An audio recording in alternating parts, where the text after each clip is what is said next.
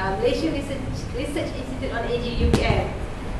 First of all, I would like to thank Puan Norizan and MC for inviting us, me and Professor Dr. Connie Evaswick to come here today to MCMC. So she's here for 1 month under the Fulbright, it's a very long name.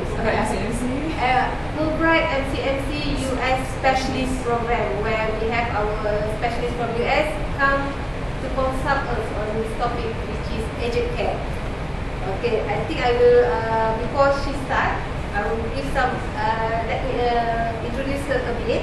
Okay, so Professor Dr. Connie Evaswick, okay, is a healthcare executive who tracks at the nexus of management and academia, healthcare delivery system, and public health.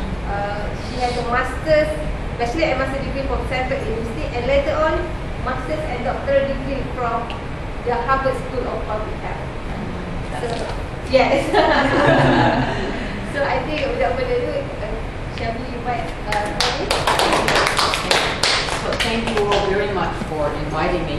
I think when we turn this off, I'm not sure this is the latest. So I have several versions, so maybe I need to go back to the beginning and make sure we've got the one that has a couple slides in just for you all. So let me see if I can find about. Oh. I just need to click out. Sorry, technical, about technology and everything. It's like, okay.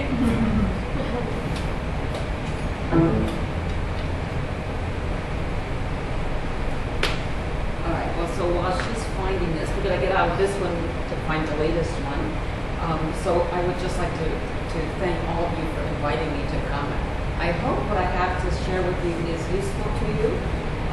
Yesterday, so most of this was prepared for a presentation yesterday that had a very diverse audience. I think your interests may be different, so I will, let's go again. Okay. This one should be the right one from today. Thank you.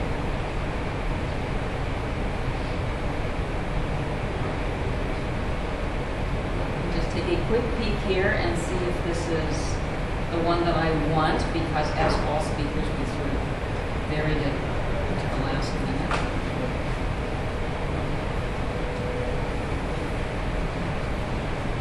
And every computer is different, so lessons learned about technology. You see, Okay, so this will do it. All right, so we'll just go back to the beginning and start. So what I thought I would do is share with you a little bit about aging around the world, aging in Malaysia. All right, thank you.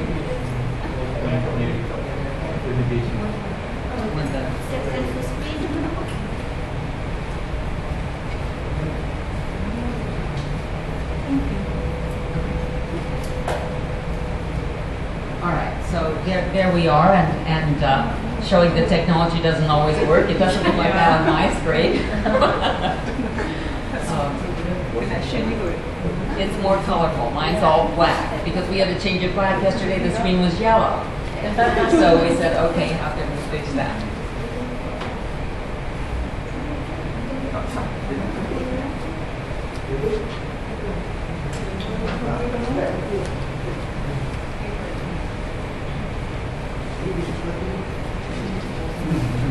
An IT guy.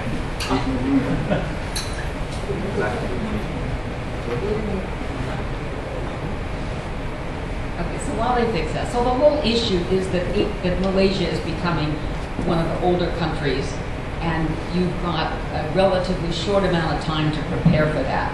So in the United States, we are now about 15% of our population is over the age of 65. We started, but it took us 120 years to get there.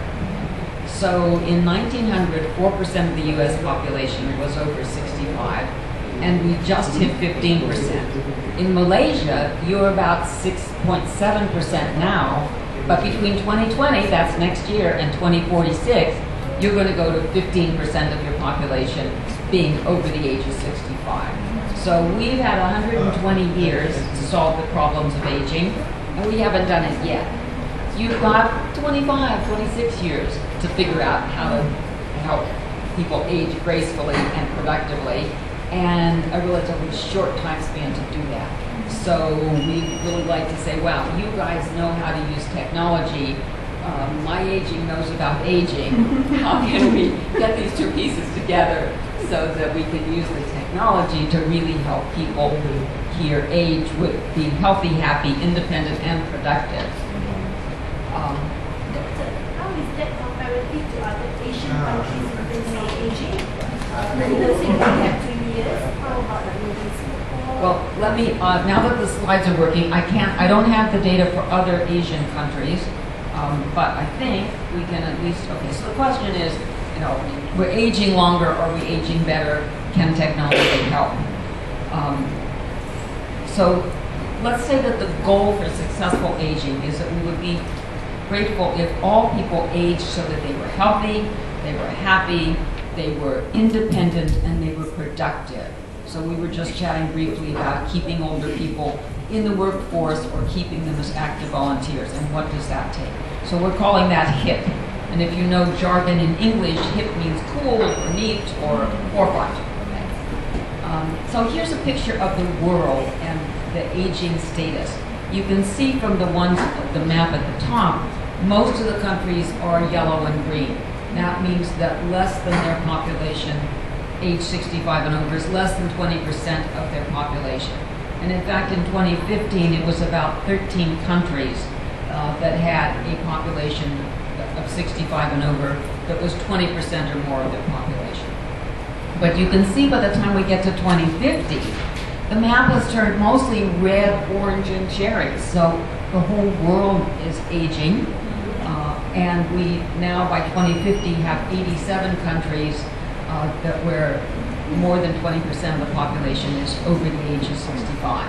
So the only countries that aren't aging really rapidly are the ones in Africa, and that's because of the AIDS epidemic. And if we ever figure out how to solve AIDS, then Africa will catch up with everybody else in terms of aging. So you can see some of the other Asian countries on the map there. India stays relatively young, but the rest of Asia pretty much turns darker colors. So all of Asia is pretty much aging. This just shows you that in Malaysia, this is the statistics from Monday's paper. So aging was in the Star. It was on page 3 on Monday as a national issue. So we know this is a timely topic. 32.6 million people over the age of, in the country, and over 2 million that were over the age of 65, and we're now using 65 rather than 60. So throughout my comments, most of the slides are on using 65. So 6.7% of the population in Malaysia now is over 65, but again, you're going to 15. In the USA, it's about, not quite, almost 15% of our population. Japan is the oldest country in the world. They are already at almost 28% of their population over the age of 65. And so in terms of other Asian countries, Japan leads the world. But Finland, Europe is, most of the countries are old. Right now, Germany and Italy are the 2 oldest countries in Europe, but Finland is on track. Finland's a large geographic country, small population, 5.5 million people, but they are expecting by 2030 to have 1.2 million people, already 22% of their population over the age of 65, and they have not begun to prepare at all. So you're not alone in facing the aging issues, but it's really timely to do something soon. So I want to talk a little bit and share some statistics with you that mostly come from my aging, that come from your Ministry of Statistics, of how Malaysia is aging and how that affects the nation. Okay. So first of all, this is the one that's actually technologically that moves. Yeah, there you can see how the population changes from a triangle with lots of young people to really becomes more and more like an oblong with more and more older people and more very old people. So as this reaches its end, you can see the numbers at the top get up into the 90s So how are we going to care for all these people who are very old? And the numbers down at the bottom of it's 2040 goes up to 2050, I think, and then it stops. Yeah, okay. So the population is definitely aging. This just also shows how it's aging, and that relatively short time span between 2020 and 2046, when the population goes from about 7% age 65 and over to 14%. No denying it. What happens when the population goes up? A whole lot of other things in the country change. So the healthcare expenditures, this just shows that they're already rising, and you don't even have that aging bulge yet. But as you get more older people, you will have more health expenditures, because the people who use health services the most are mothers with newborn babies and older people. So that rise in the number of older people is going to also cause a rise in your health expenditures. And since a lot of those are paid for either by the government or out of pocket, you're all paying for them one way or another, either through your taxes or through your own personal bank accounts. So this healthcare expenditures and all the healthcare resources that are needed by older people will also go up. The labor force changes as the population ages and the more older people retire. So you've already changed your workforce retirement age from 55 to 60. We in the United States changed from 65 to 67. We need to change ours to 70 or above. So that's something to be considered in Malaysia, is why should you make people retire at 60 if they're still, if they want to work, if they're still productive, if they're still healthy? Because once they retire, then who's supporting them? And is that, again, you through your taxes or family members? Why not let people continue to work and be productive unless they want to quit or there's a reason? Okay. The other thing that happens when the older people are more of your population and they retire is that something called the dependency ratio changes. So the dependency ratio, I think I can just click over this. If you look where you are right now, these are the number of older people, and we'll assume most of them are retired. So you've got about 2 people for every 10 people who are in the workforce. This green line is people between 20 and 59 who are working. So there are 10 people out there who are earning a living, paying taxes, taking care of people for every 2 people who are retired. As Malaysia ages, this number, this span decreases, and by the time you get to the end of the century, there are fewer than 2 people working for every person who's retired. That's really not economically sustainable if these older people who, if they are retired and are not being productive, you've got a very skewed income tax issue. So if you can get those people to be 65 and older and still working, then this is not so bad. Gender differences are real, so we have differences at life expectancy at birth, but what many people don't realize is if you live to be 60, if you get that old, then you're going to get to be even older. So there's men typically tend to live another 18 years, so till they're 78. Women live another 21 years, so those of us who are ladies, we have all those years to look forward to. How are you going to spend them? And can you be happy, healthy, independent, and productive in all those years? In Malaysia, ethnicity is a real issue. I don't really need to tell you that. I've learned that since I've been here. But because we're looking at how can we help older people still be happy and productive, it needs to be done here with a sensitivity toward ethnicity, culture, religion. So you can tell from this chart that the Chinese people typically live longer on average than the Chinese live longer than average. Indians live shorter than average, and Malays are kind of close to average. So as you're thinking about, again, how are we going to work with our older population, we have to realize that the Chinese are going to be very old. So maybe you do some activities or initiatives with their community that's even different than others. So that ethnic sensitivity is important here. Caregiving and workforce stresses are very real impacts of aging on the total country. Okay?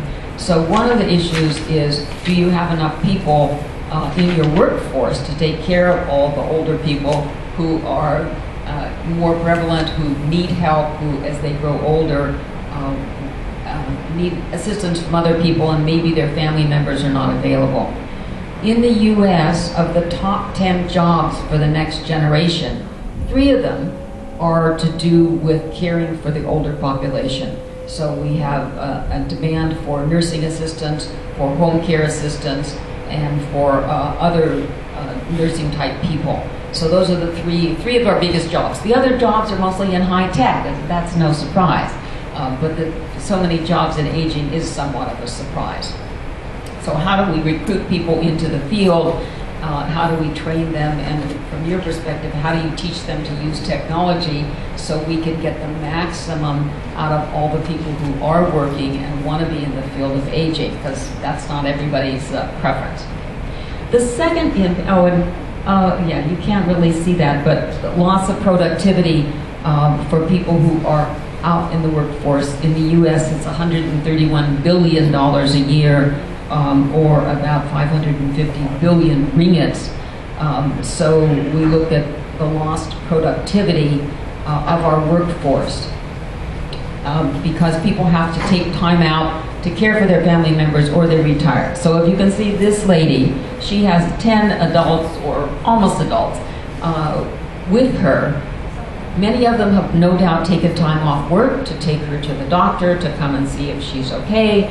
Maybe one of them's even retired because she's clearly living at home, her home, or maybe one of her children's home. So we calculate how much we have lost productivity that is in 2 ways. One is lost wages. So for every hour that these folks have to take off work, they are not earning their own income and they're not paying taxes into the government. So that's a loss. We calculate that the loss for something as simple as arthritis. Arthritis doesn't even put you in bed or make you disabled, but the lost wages from arthritis in the US in any given year, $164 billion, okay, or almost 690 billion ringgits lost from people taking time off work because of arthritis problems. That's a ton of money. Okay? And if we add up all the chronic conditions, it's even more money. Okay? From the employer's standpoint, they're also losing money, okay? Because they have employees who have to take time off to go take care of their family members, so they're losing productivity. They have workers who quit before they had expected to, and then they have to recruit somebody new, and then they have to go through all the costs of hiring. So the cost of employment of caregiving is huge. And we've been, in the US, we've been working at this for 30 years. We have some adaptations of how do we make our workplaces caregiver friendly? How do we make our employees want to continue working? What kind of adaptations do we have so they can not have to retire and stay home and take care of their older person? So what can we do and how can technology help? And there are a lot of ways that technology can help with the employment situation. Another issue that, again, where technology might help, we don't have good data on the cost. But just to give you a couple of examples of how you can plan ahead. So there are a lot of infrastructure issues that need to be made when the population is aging and when you recognize that. So at some point, about 1990, the US said we need to make our communities user-friendly. We need to have places where wheelchairs and walkers can go easily. And so we decided to do curb cuts, and that was national legislation. So our country is about 5,000 kilometers from east to west. It's about 3,200 kilometers from north to south. We went back and cut curb cuts in every single sidewalk throughout the whole country. If you can imagine, I don't know what that costs. I don't think anybody wants to calculate that number. But it costs about at least $500, maybe $1,500 for every curb cut. So, you know, that's maybe 6,000 ringgits for your whole country for every curb. When I look at all these cranes around and all this construction, just do your curb cuts in advance. So don't have to go back and do them later. Okay? Same thing with buses. You can get buses that are wheelchair friendly, and they're good not only for wheelchairs and walkers, but for mothers with babies. Okay? You could add these afterwards, and that's kind of what they've done here. But you can also order your buses, which they've done in Finland, despite not having huge numbers of elderly. This is the back door.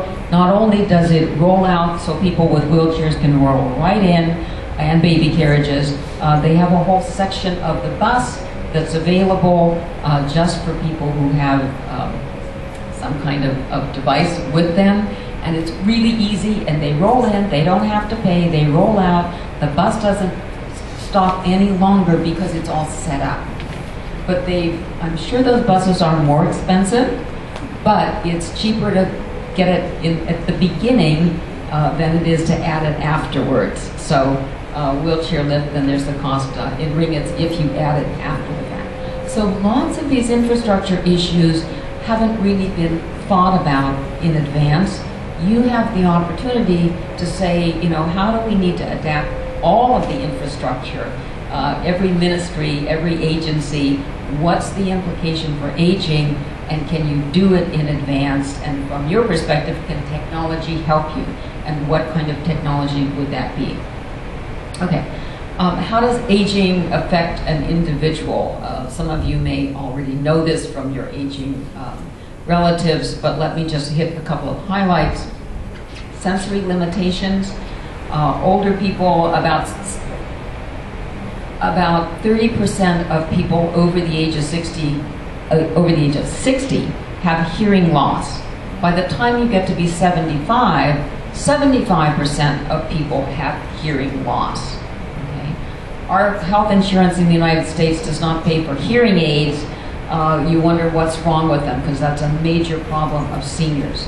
From a visual standpoint, about 50% of all people over 65 have some kind of low vision. Some of that can be fixed with technology, some of it can't. But that means that we have older people who can't really hear, they can't really see well, and they're trying to do all the activities that they did when they were 20 and 30 and 40. Cognitive decline is the one major problem worldwide that we just don't know how to diagnose, prevent, or cure. So 10 leading causes of death in the United States. For 9 of them, we can predict them or prevent them or cure them. 1 we can't, and that's cognitive decline. So as we have more and more older people worldwide, the increase in dementia and in Alzheimer's disease specifically, and other forms of dementia, is increasing from 44 million people who have severe dementia right now around the world to 115 million people around the world with severe dementia, and those people need help. They need caregivers, they need family members, they need any kind of technology you can think of until we can get a handle on how to do a better job of diagnosing, preventing, and fixing dementia. Okay. So, major worldwide problem will be a problem here as well. Chronic conditions, almost half of everyone over the age of 65 has at least one chronic condition. By the time you get to be 75, most people have a chronic condition or more than one chronic condition. And those result in medications, and so then we have people taking lots of medications, and that's a problem. That's something that technology can really help with. People lose their ability to function. So ADLs are activities of daily living, is the acronym for large motor movements. Transportation, so walking, lifting, transferring, bathing, those basic activities we do every day, but if you lose the ability to do them, then you're in trouble. You need help. Okay. IADLs are the instrumental activities of daily living, and those are the things that require fine motor skills or cognition. So paying your bills, signing up on the internet for a new credit card, ordering your groceries, going to the grocery store, ordering transportation, punching in the buttons for Grab. All those are instrumental activities of daily living, and older people also have a decline in those. So as we age, almost no matter what chronic conditions you have, you lose the ability to function, and then you need help from a human or a robot or some other kind of technology. Okay. All these things, when you have all these, you end up with emotional distress. So we may have the illusion of Hollywood of, you grow happily ever after, but once you get old, it's not necessarily happy ever after. It may be quite the opposite. So we have to figure out, how do we combat the emotional challenges of aging for an individual, but also for family. Families get stressed out. Suddenly they have to take care of their young kids and their older family members. Older family members are depressed. It's a big constellation of potentially social issues that affect family relationships, and then siblings start fighting, and wow, all kinds of things happen. So can you prevent that? Can we think in advance? How can we help families and individuals so that they avoid the emotional challenges of aging? So all those things happen when you're older. I wanted to just mention briefly, because you all deal with communications, what are the implications of aging for communications? Okay. So just to hit a few highlights. One is with print media, and whether that's actual newspapers or whether you're reading something on a computer or trying to read something on a smartphone. If you have low vision, it's hard to see any of those things. So print has to be clear, it has to be a big font, black color is actually the best, and we have some things on using computers where when people press the button for low access, it doesn't work. Or it makes the font bigger, but it skews the page and half the page is cut off.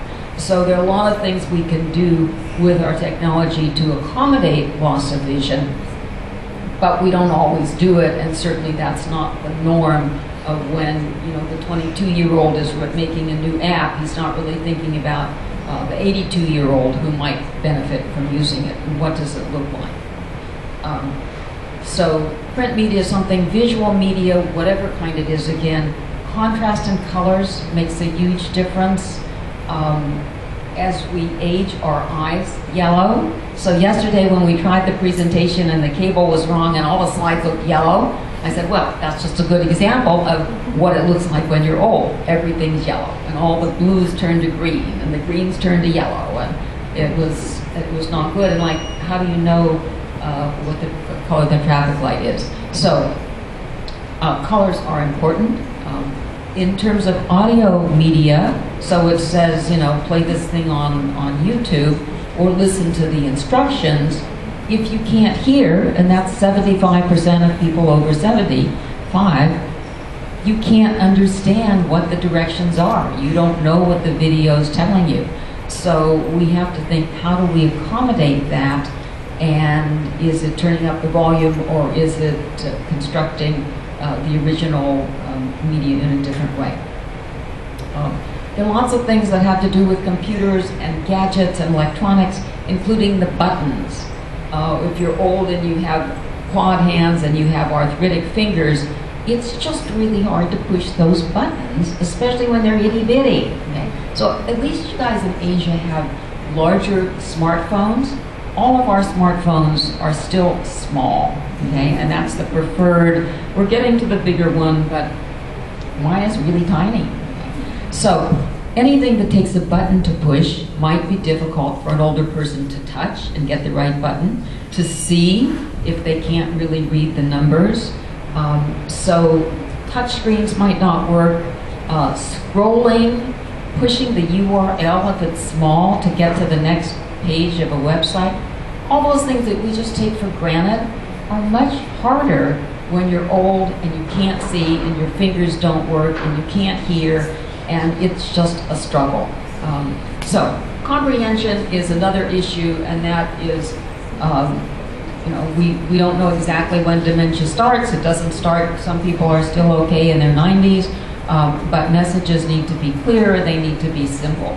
So as you're doing a lot of your messaging, whether it's regulatory or some other variation, you can maybe think of who's your audience, and as we have more older people, especially if we keep them in the workforce, how can you make the messages clear and simple so they can be understood? Okay, just sort of a side note, we know how to age so that we stay healthy, happy, independent, and productive. Other than preventing dementia, we know how to do this and we don't do it. Why not? And one of our questions is, can technology help us? Can technology lead to better aging because it helps us be preventive, be active, accommodate for various kinds of declines, and keep us interested in life, okay, and keep us socially engaged. So technology may be able to help with some of the things in aging that we should do and we just don't. Okay. Now, what's the role for you? So I have a whole rest of the presentation. I can show you how we're using technology in the United States, but I know some of you may have other things to do, so I wanted to just throw out a few things that I thought might be relevant to you based on the little that I know about you and what I have found on your website as I was scrolling through. So I loved your report on the Internet of Things and all the activities that are going on in all these different spheres in Malaysia, some of which are ongoing and some of which are pilot projects. But as I was reading through that, I thought, well, where's the accommodation or recognition of aging? So all these pilot projects or new initiatives or things that are being tried in one place or another, do they pertain to aging? Have you thought about aging? So the whole smart house thing is perfect for aging, but have you thought about how it's implemented? Getting out to rural areas is really important for older people who are isolated in rural areas or even alone during the day. Have you thought about how your technology accommodations are affecting the aged people in rural areas? As you're looking at regulating the whole radio industry, has anybody thought about, well, are some of these messages going out to older people who have trouble hearing? So I thought, well, okay, there are a lot of things that you might do if you just put on that perspective of what does this mean for an aging society where we want to keep people productive and independent. What does it mean for the individual, and how can we kind of build in that aging aspect to everything that you're doing? You also might distinguish between the regulatory role and the education role. So I understand that part of your task is to regulate and to license and dealing with the people who are making technology. And there you can do some things to ask them, have they thought about aging? Have they made their websites so that people who press the access button because they want large font, does it still fit on the page? So are they, in your regulatory capacity, are you building in aging accommodations? And then what's the education opportunity?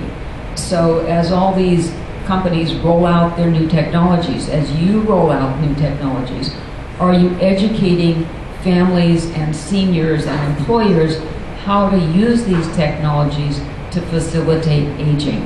So I think you could do a lot by just helping people understand how this technology, how this smart house, which is great for the young 20-somethings who love technology, but how could it also be used for the older person? And is the technology fine as it is, or do you need a minor adaptation or a different grade, whatever? Encouraging messages to be sensitive to the characteristics of older adults. Again, I know you do some regulation, and here again I was thinking of the radio announcements, and are you helping your radios understand how to broadcast to an older population? What messages, what volumes, what kind of education can they be sending out to seniors? Educate older adults and families in what to look for in purchasing technology. I don't know if you really get into that, but I think some of the work that you do has to do with what vendors offer, but you might turn it around and say, can we help families understand how to buy better at the beginning? So let's get these things right the first time. So if a family wants to do a smart house and they want to buy a security system, what do they need to look for so they can protect not only their babies and prevent them from SIDS, but what do they need to look for older people? And let's buy a system that is ready for older people, not just younger people. Okay, same thing with your vendors. Educate your providers about what to look for in purchasing technology. So as you're trying to digitize and get the whole country interoperable, we have just so many horror stories in the United States about healthcare providers that said, we're going to be forefront, we're going to buy new technology that's going to help our providers and help our patients. And it's a terrible system. It doesn't work, it's not interoperable, the vendor who sold it to them goes out of business. So we spend $60 billion a year on an office to coordinate healthcare technology, and that the office doesn't do technology, they just coordinate and try to help our rollout of electronic health records. I think for every dollar that they spend at the national level, we probably have $4 that are wasted by health systems that invest in something that is wrong. It's not interoperable. We can't get our inpatient records to match with our outpatient records. So you could do a real service by telling the folks who are buying on the provider side what they need to do and do it up front. One of my doctors in Washington spent $100,000, so 4,200,000 ringgits in getting a new electronic health record and converting and all the staff and putting everybody's record into an electronic system. Less than a year later, the people who sold it to him went out of business. So he had to just start all over again. And it wasn't just the money, it was all the staff time, it was all the disruption to his practice, it was all the anger to the patients, most of whom were older, because they had to give the information over again. Where do I live? Have I had my vaccination? Da, da, da. So this cost of picking the wrong technology as a provider company is severe, and if you're dealing with a lot of older patients who have a lot of complicated problems, they have a lot in their health record, they have a lot in their social service record, and as you're looking at friendly communities and high-tech digitized communities, connecting the doctors and the social service people and the hospitals, that's a major contribution to getting an aging society really well organized. Nobody's done it well. You could be the first, but you need to be thinking about it, and you're the agency who could really drive that. So yeah, community initiatives to promote age-friendly orientation. One of the things that we're doing in the United States, so I know that's one of your priorities here too, is smart houses. We can talk more about smart houses for aging, and friendly communities. So we have various initiatives. One of them is Walk America. We're trying to encourage everybody to walk, which is good for everybody, more exercise, but particularly for seniors, okay, who otherwise might stay in and be isolated. So we've used large data and various kinds of technology to get GPS systems and cameras to go throughout the United States and look at assess a community from the standpoint of how much green space is there, how many parks are there, how many sidewalks are there or good places for walking, how many curb cuts are there. So they take all that data that's GPS specific with a camera, and they put it into a large data set, and they make an index of how walkable is this community.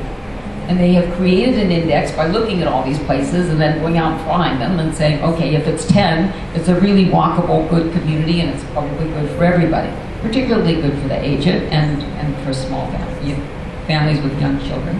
And then we take that walkability index and we give it to the real estate people, and they put it on their multiple listing service. So if I want to buy a house 3,000 miles away for a summer home in Maine, which is the other end of the country from where I live, I can see what's the walkability index of all these houses that are listed on the real estate website. Okay. So it's an example of using GPS technology and research technology, visual technology, creating the database, creating the index, giving it to the realtors, and being able to compare in any given community. I want a house that has the most green space, that's next to the most parks. How do I get that? We can do that. You can do that. You can probably do it even better than we can. But it's the kind of using technology to help a community really be age-friendly, and letting everybody know it. Okay? And saying, hey, if you want a high index and a high people to buy in your neighborhood, you better have a high walkability score. So better build a park, better cut those curbs. Okay. So all this, having some of this information out there and available goes back upstream to say, how do we create the healthy communities and who's responsible? How do we get governments and individuals to do that? And I guess my final point is to focus on the long-term issues of how do you get the infrastructure that connects the various service providers in a community for seniors, connects the people who are responsible for safety, the police with the health system, and the fire and all of those, so all of your services connected, do they communicate? And as a result, maybe we can have healthy aging. So getting that long-term perspective from the infrastructure level is something that MCMC is positioned to do if you sort of accepted aging as part of your, if you wanted to champion that as a cause. Okay. So anyway, I think that's about 45 minutes. We can stop here. I got a lot more slides I can show you. I can tell you more about what's happening in the US, but I think more is happening here. It's just, are you applying it, or could you apply it to aging? So maybe we can stop at this point and see if you have any questions that I might be able to answer, or CT could answer, in terms of what is My Aging doing, and their efforts to develop prototypes of high-tech housing that would help people age well. So, any questions? Yes,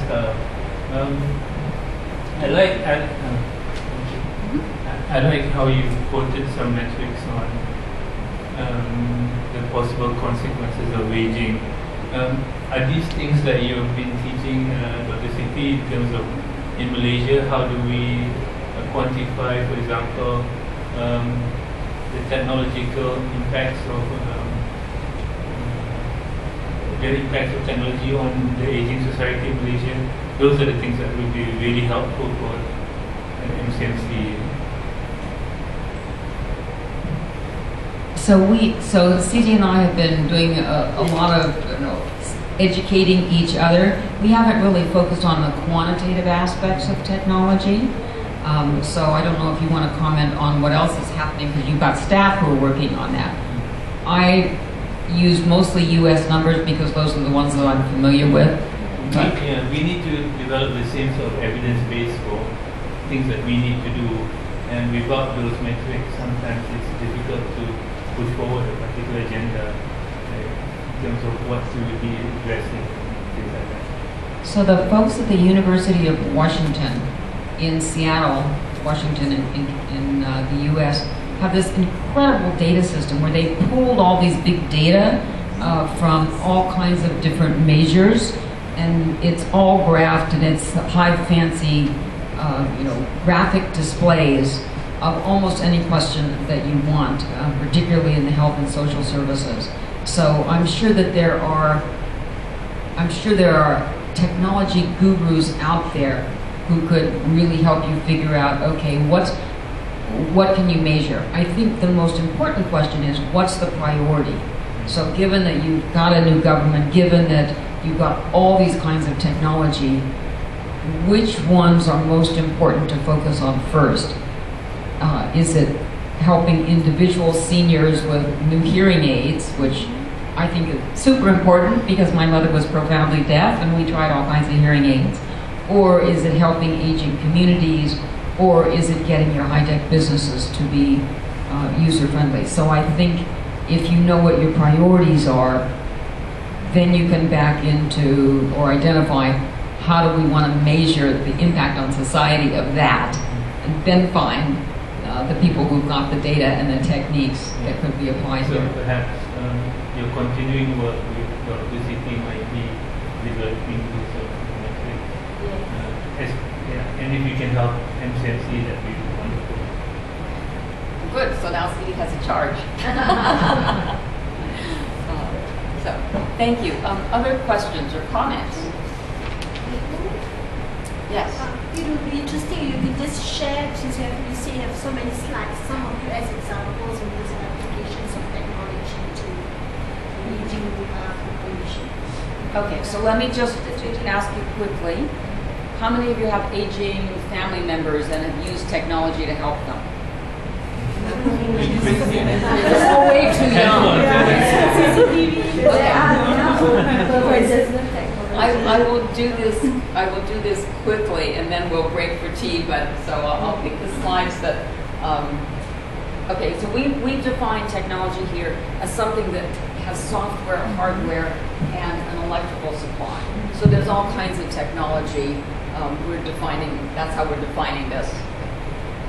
And there are lots of interventions, and I can go into a lot more details, but we use this ecological model of health that says how do you intervene for an older person at the individual level, at the family relationship level, at the community level, at the societal level. You can use technology in all these different ways, and you have many of it under your authority. So let me just tell you some of the individual intervention levels. And the case I use is my mother. So this is my mother. I'll tell you the story of Helen.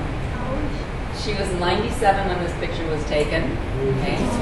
And she was profoundly deaf. She lived in her house because she refused to move out of her house. So many seniors want to live in their own house. And she, the good and the bad of it. Okay, so she lived in a house. My sister lived with her. My sister's 2 teenage children lived with her. But we still had caregivers round the clock, 24 hours a day, 7 days a week. So there are all kinds of people coming and going in this house. Okay. However, she's profoundly deaf. So the first thing we did was to get her a hearing aid. Hearing aids come in all shapes and sizes, and despite the fact that some of them work, and she could hear better, it was a constant struggle. It's like, is it the left one or the right one? Which ear does this go in? You only have 2 choices, and half the time she and the caregivers got it wrong. Okay, and then the batteries were always dying, or it didn't really work, and it was a nuisance. So high tech, but didn't solve the problem totally. We got her a telephone. So the telephone they offer these big red phones for free from the government. And not only does it have big buttons, so she could push it easily, but it lights up if there's a telephone call. So since she can't hear, it lights up. Okay? But then it also has a bar across the top that scrolls text. So she didn't ever have to hear.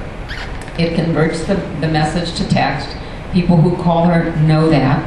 So my brother would call, and he would say, "Hi, Mom, this is your son," reminder there, George. She would read it, and she would say, without ever hearing, "Hi, George, thanks for calling. How are you?" And George would say, "Fine, Mom, how are you?" And she would say, "Fine, dear, thanks for calling, bye." And he would say, "Goodbye, Mom." So they would have, this conversation went on because she was getting a little demented. They had that twice a week for about 3 or 4 years, okay? But she knew he would call, and she would talk to him, and she never heard a thing. Okay. Now, the phone actually would increase volume, and you could hear with it, but the time she got it, she was so deaf, it was easier for her to read the text, okay? So, got that.